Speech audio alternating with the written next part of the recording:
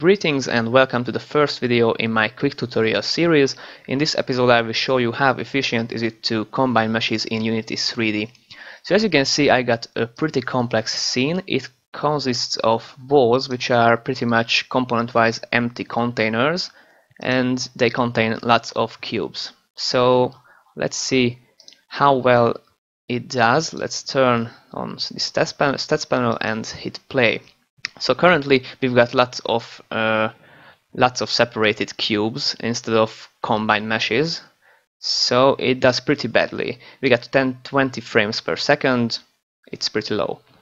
The reason behind this is that we've got a very huge batches count per frame. So what batches are really is instead of Unity calling the graphics API one by one, vertex by vertex, or how should I say it, instead of sending draw calls one by one to the graphics API like Vulkan, DirectX, OpenGL, it batches them together into batches based on similarities. So Unity can save a lot of resources every frame. So we have to lower that batches count by combining these individual, you know what I meant, cubes into one big piece, and then disable these all ones, so only the combined one will be rendered. So what we have to do is to fill up our wall parent object, in my case wall. So let's add a mesh filter. This will contain our mesh. Currently it is none. We will set it at runtime. Let's add a mesh renderer so it will be seen, and the mesh collider for fun. So we also can use our combined mesh as a physics collider.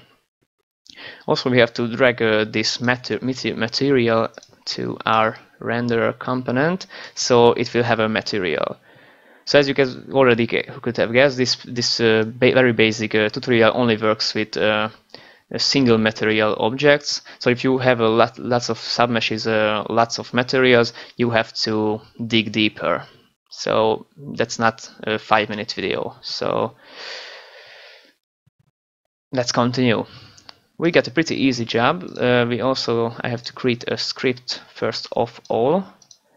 This is currently the basic script, but we've got a pretty easy job because Unity also got an example script for us at the mesh class's combine meshes method. We will use this method, as you could have guessed. Let's paste the functionality, create a new function like combine meshes, paste it here. Also we could, oh no.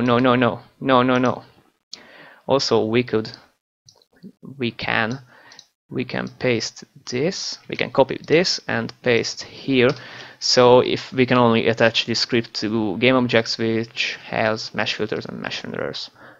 So you can also call the combine meshes at the start, like it is here, but I want to show you runtime the difference. So I will just remove this. Let's bound it to a key.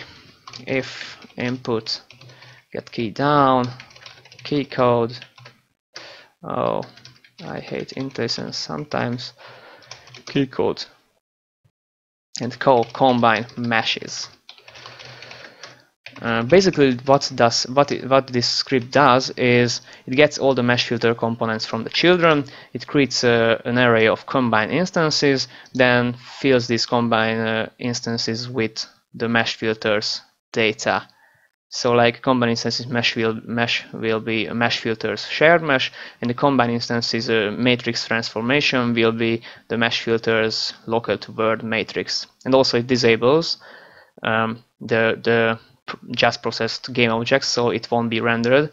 But this is a bit obsolete. Thanks Unity for being up to date. And this is also obsolete. Sometimes this line, sometimes the mesh combining disables the game objects for me, so I think that's why they put this. But sometimes I remove this line and it works just fine, so I don't know.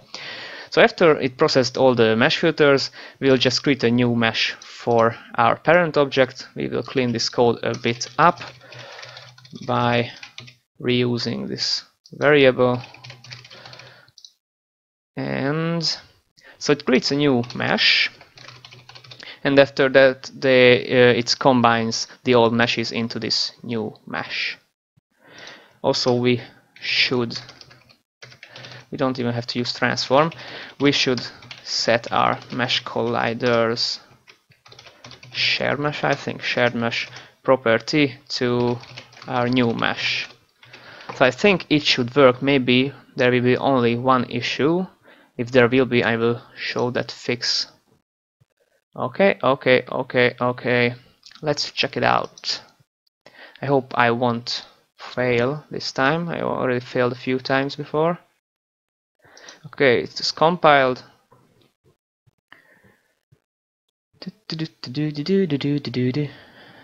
So we've got 20 frames per second, 16,000 batches, and we've got 100 batches and 1,100 frames per second. So the optimization did work. We've got 4 times more frames, I think.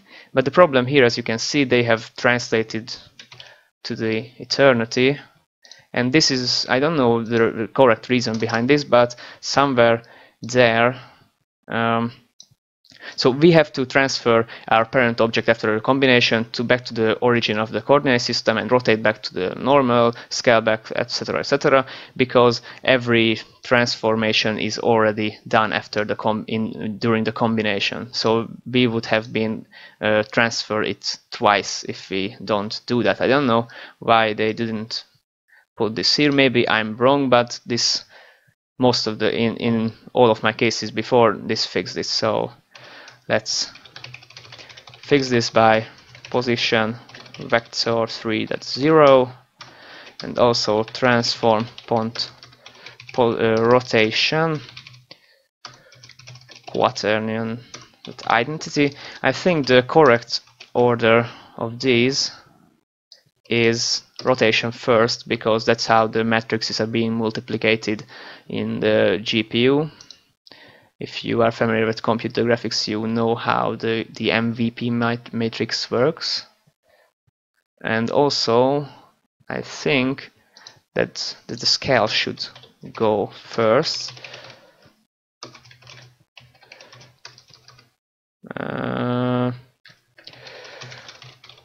I think this does it.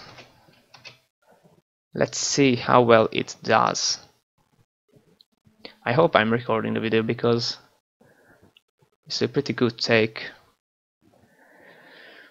Let's see the miracle happen.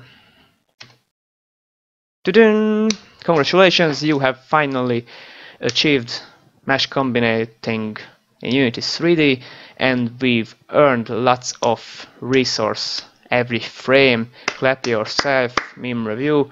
So this is the end of the video. So if you like to see more great content, feel free to subscribe, and also you could leave a like, leave some feedback in the comment section, or suggest something I could show, or just say something about the video. Thanks for watching. See you next time. Bye.